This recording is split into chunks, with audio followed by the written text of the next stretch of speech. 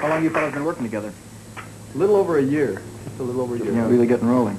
Are you doing anything on records? Yeah. Well, as a matter of fact, yes, we record for Liberty. We used to record for the Oblivion label, and before that, the Lumps label. Yeah, right. We had a big record, as a matter of fact, on the Oblivion label. It was about 4 feet across. It's a very big record. Yeah. The hole in the thing was really terrifying. Yeah, okay.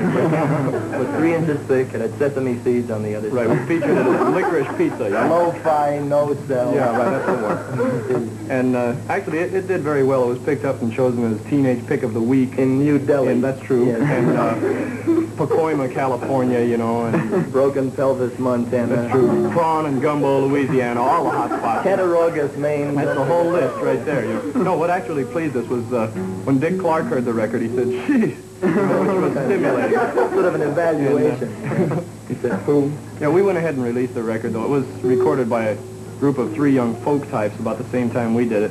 And we went ahead and put it out because we liked it. Not Snap, Crackle, and Pop, no. No, it was, what was it? No. Yes, well, all right. And, no, well, we liked this one particular song very, very much. Which one was it we liked? Well, we had another one, actually, that was better. It's a musical format. Is this confusing? Yeah, let's not do that other one, you know. No, don't do the other one. Part in the second chorus. Yeah. This one is, well, it's a form that's been out of style for about 800 years, right?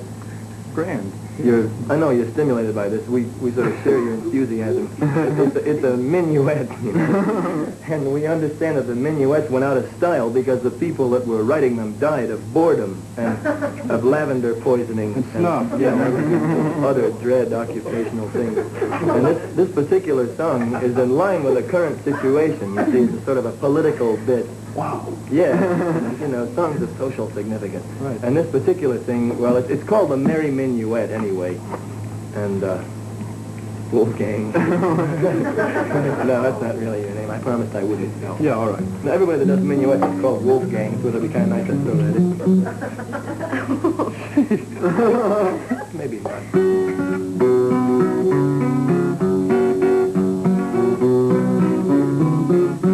They are rioting in Africa. They're starving in Spain. There are hurricanes in Florida. And Texas needs rain. The whole world is festering with unhappy souls. The French hate the Germans hate the foes. Italians hate Yugoslavs, South Africans hate the Dutch. And we don't like anybody very much. But we can be tranquil and thankful and proud. Man's been endowed with a mushroom-shaped cloud. Lovely. And we know for certain that some lovely day someone will set us apart. Smashing. And we will all be blown away. They are rising in Africa.